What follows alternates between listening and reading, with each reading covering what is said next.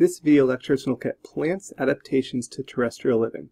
How did plants make the change from living in a mainly aquatic environment, such as the ocean here, to living on land, which has a lot of challenges associated with it? Well, adapting to this terrestrial living, in general, plants are complex multicellular organisms that are autotrophs. They're photosynthetic. Overall now, they're primary terrestrial, dominant organisms on the surface of Earth, and nearly 300,000 species of plants are known today. And this just gives you an example of some of the diversity within plants. So adapting to this terrestrial living, green algae that were probably the ancestors of today's plants are aquatic organisms that are not well adapted to living on land. Before their descendants could live on land, they had to overcome many environmental challenges. So just making this jump even to the rocks here. You see green algae pictured right here.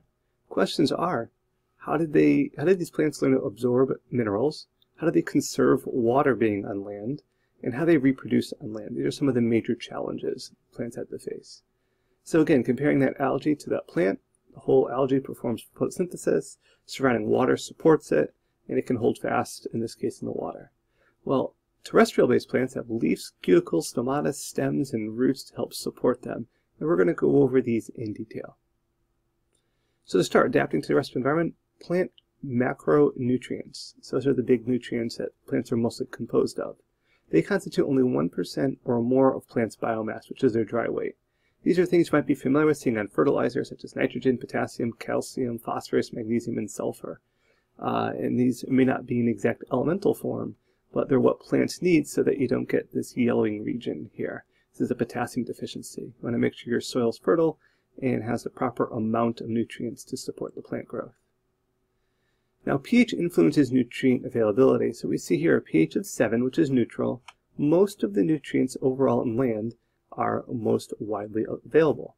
As we decrease or become more acidic, we see in particular nitrogen, potassium, phosphorus, sulfur, calcium, all start to really get less plant available. Same thing if the soil becomes too alkaline, it can also reduce the availability of certain nutrients. You see iron here being the exception. At a lower pH, it's more plant available. So what is pH? Just a reminder, it's the measure of the hydrogen ions. And we see here pH of 0 being extremely acidic, pH of 7 being neutral, and pH 14 being very basic. And we see where some common solutions you might be familiar with. Great. So coffee, slightly acidic. Blood is just ever so slightly basic. Milk and magnesia, ammonia, bleach, a lot more on the basic. A lot of your household cleaners are basic. And this again here also gives you just that general scale of what it is. And pH, remember, mathematically is equal to the minus the log base 10 of the hydrogen ion concentration. So a way to think about this is a very acidic environment has a lot of hydrogen ions. As we work our way to becoming more basic, we notice the hydrogen ion amount decreases and the hydroxide ion increases. It's a proportion because it forms this nice rectangle. At pH 7 or neutral, the hydrogen ion concentration would equal the hydroxide ion concentration. And pure water, which is what neutral would be, is H2O. So you see one hydrogen ion and one hydroxide becomes H2O. HOH is reduced to H2O.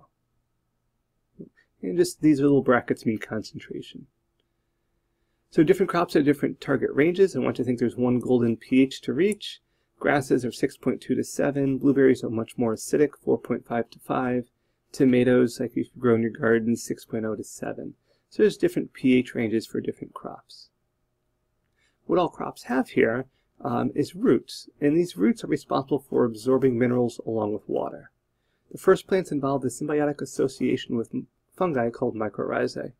This is a beneficial fungi that helps absorb nutrients. So the plant is able to more efficiently absorb nutrients, while the plant gives the mycorrhizae, the fungi, sugars that it makes from the leaves. This is why it's a symbiotic relationship. Both species are benefiting. So adapting to terrestrial living, one key living on land is avoiding or preventing from being drying out. Plants have watertight, waxy outer covering called a cuticle. This is what it looks like here. It allows water to bead up, highly waxy, lipid-based.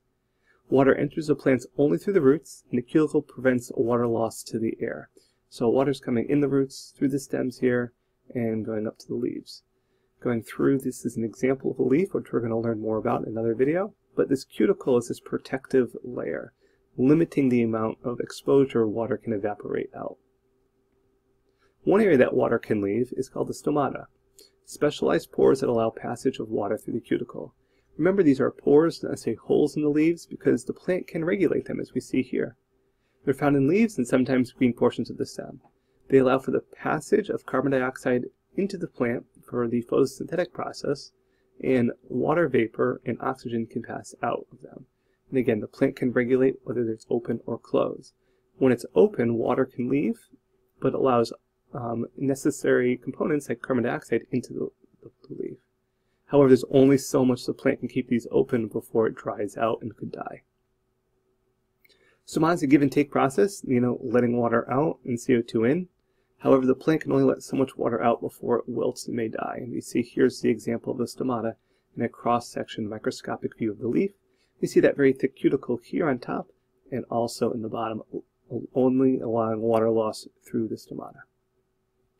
One of the other challenges that plants face going through the terrestrial environment is reproduction. As plants could not move, it was necessary for plants to pass gametes from one individual to another. Early plants needed a film of water for sperm to swim to the egg and fertilize it. Later, pollen was developed, allowing the transfer of gametes without drying out. So very early plants, as we see in mosses, very low to the ground, need that film of water. Now plants have developed ways to use potentially air. They can also use pollinators to help that.